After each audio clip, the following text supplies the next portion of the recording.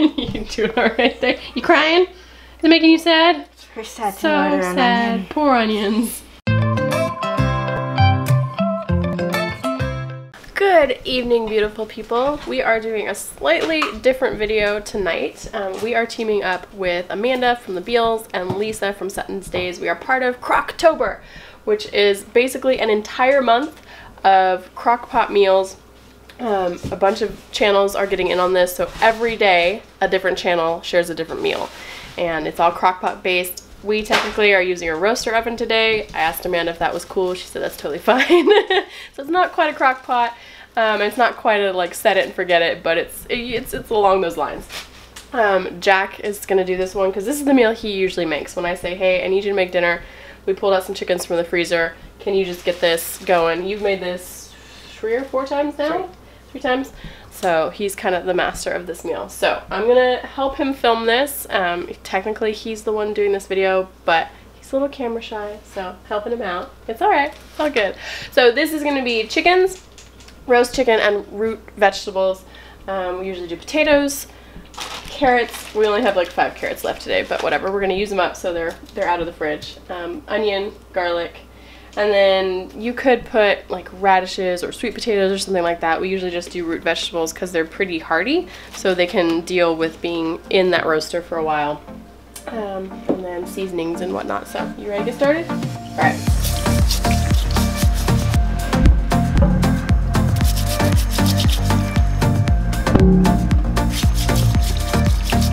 Alright, while Jack is getting the potatoes ready, I'm going to mix up the seasoning for the chicken. I don't measure anything. That's why I could probably never write a cookbook. I'm terrible at measuring. I just cook by feel. We all cook by feel and taste. So I'm going to mix these together, but I will give you an idea of what I'm doing and tell you which spices we're using. Pretty basic. Usually it's just salt, pepper, garlic, onion powder, that kind of thing. Maybe some thyme. So we'll mix them up. I'll let you know what we're using, and then you'll just have to guess on the measurements. Start out with kosher salt. We also use Himalayan pink salt too, but I like kosher particularly for cooking because I can do this. I like to pick it up with my fingers. And then we use the Himalayan salt for seasoning afterwards. Alright, so salt, garlic powder, probably about equal parts. We like a lot of garlic. And Jack's really like, yeah, we do. And then onion powder, not quite as much, about half as much. I would say that's probably about a tablespoon of salt and garlic powder, maybe a teaspoon or 2 of onion. And pepper from our fancy grinder. It's on its way out. It's kind of sad. And then I like thyme. You could do basil, you could do oregano, you could do no herbs. I just happen to be on a thyme kick for the last, I don't know, 3 years. So time it is. It's dinner time. Mm-hmm. It's dinner time. Aha! Aha, you're funny. Grumpy Buggy. Is she dealing? She's dealing. She's dealing. Alright, tell me what you're doing. Getting the potatoes washed, and now I'm going to move on to onion and garlic. And our 5 carrots. And chicken, of 5 course. carrots. And the 5 carrots. So we put the veggies on the bottom just to give it a bed for the chicken. 1, so the chicken doesn't like burn. I feel like the veggies get cooked better down under the chicken rather than if they were on top. And it makes broth. It makes broth. All the delicious juice and fat from the chicken soaks into all those veggies, and it's delicious. We leave our potatoes whole when they're small. If they're bigger, we cut them up, but these are fairly small. And they'll be good for like single serving, so we just leave them whole. And Jack likes to organize them. Alright, onions next? Yes. Okay. Right, peeling the onion, we peel this into our compost. Well, it's not compost, it's our pig bucket. So all the scraps go in there, and then Ben supplements their feed, the pig's feed, with all the scraps. So, and I mean all the scraps, like there's turkey bones and stuff in there right now too. So all the scraps go in there, and we'll use that for extra feed.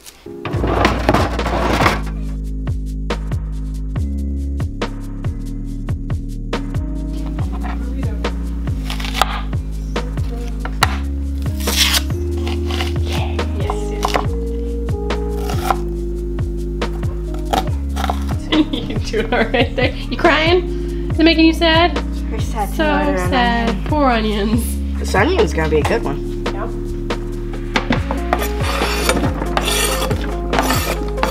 getting tricky and dangerous. Don't drop that. Alright, getting that in there. You gonna do garlic too? Yes. Yes. So last time you did whole cloves, right? And those were delicious. They were like a little Easter egg in there. You have to be the lucky one to get them. Yeah. So you're gonna do that again? Yes. Okay. I'm gonna show you a trick. Oh, okay. Never mind. You already know the trick. Good night. Oops. I broke it. I broke mine. Okay, cool. At least we're in the same club. Alright, next. Jack seasons the vegetables separate from the chicken, so they get their own seasoning. So everything gets a nice bath. So some olive oil, some salt. And he gets in there with his hands and just mixes it all around. I think it's a good combo. Good. Is it good? What? Is it good? Okay, cool. This is our chicken. This is our chicken. Isn't that exciting? Yes. Oh, bird. There you go. It's free. So that goes on the bed of veggies. There's one. Okay, you want me to sprinkle seasoning while you rub? Yeah. Yeah, sure. Those onions still getting you there? You okay? It's alright. This is what happens. I make him make dinner and he cries.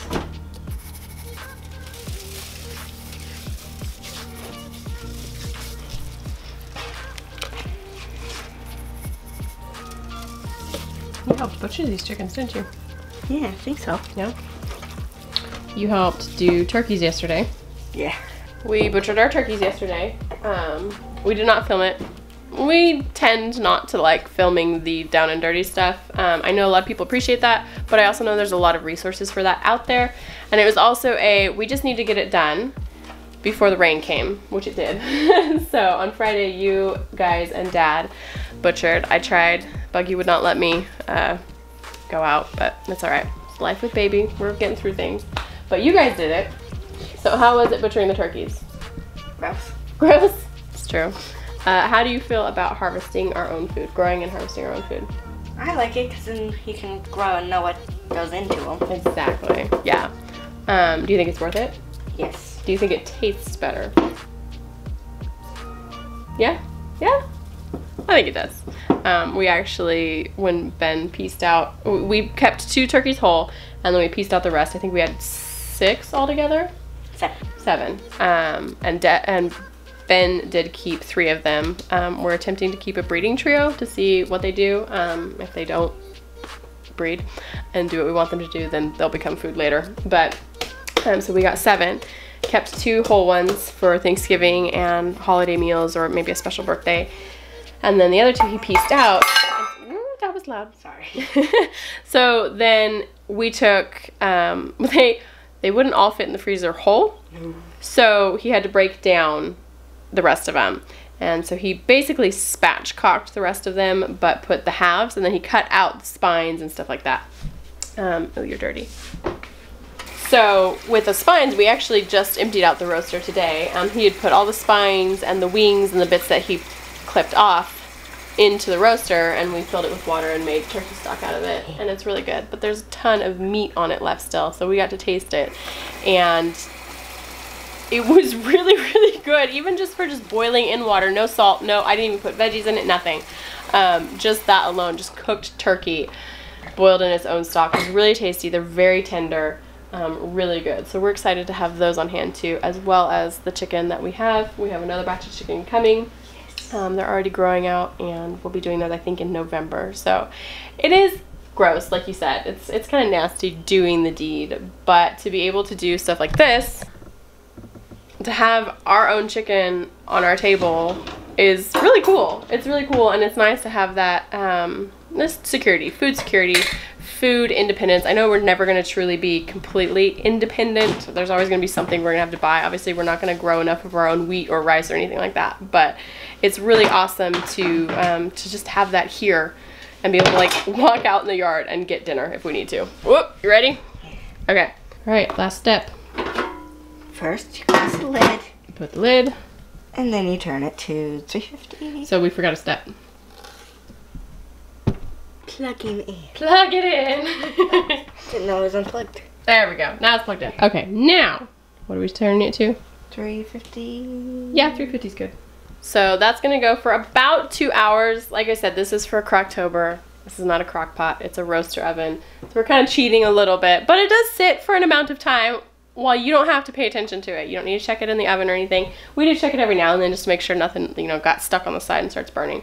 If you wanted to let it go longer, more like a crock pot, I would put it down to like 200 and it would obviously take longer. This takes about an hour and a half, 2 hours. If you're gonna put it at 200, it might be like 4 to 6 hours depending on the sizes of your birds and all that kind of stuff. Definitely check it as you go. But yeah, about 2 hours for us, it'll be done. We'll come back at that point and show you how it turned out.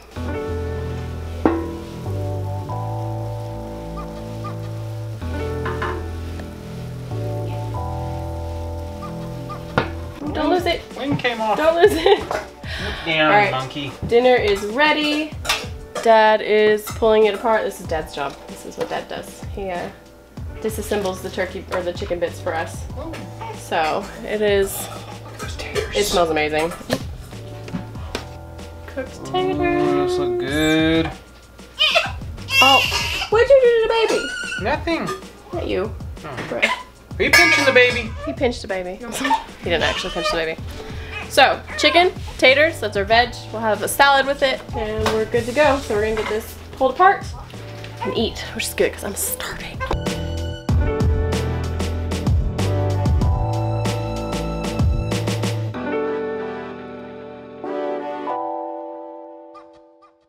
All right, dinner's done. It was delicious. Thank you.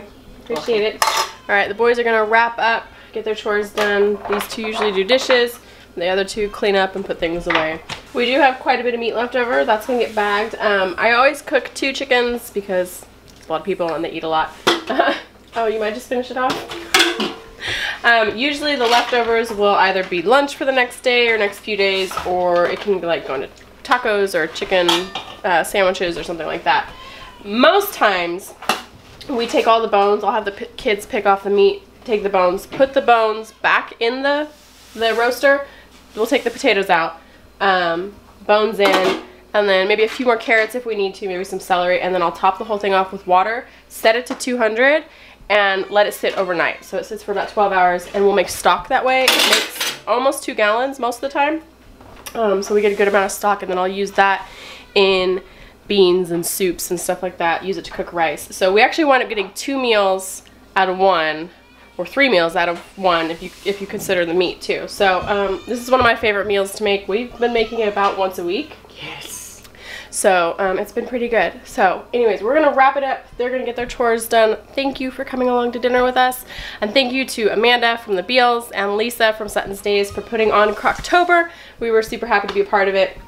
And there are so many other channels, like it is a daily thing, guys, that are doing Crocktober meals. So I will drop a link to everybody below. Please go check them out. And also there is a Facebook group for Crocktober that Amanda and Lisa have put together. I try to be in there when I can. Life with baby means internet is like pretty low, which just is what it is. But there's a Facebook group going. They're sharing recipes. They're doing giveaways. All kinds of good stuff is going on over there. I'll put the link for that below. Also, go check it out. Lots of fun stuff. So we're just calling it a night. Yeah? The baby is screaming and very mad. So time to go take care of her. We will catch you guys on the next one. Bye.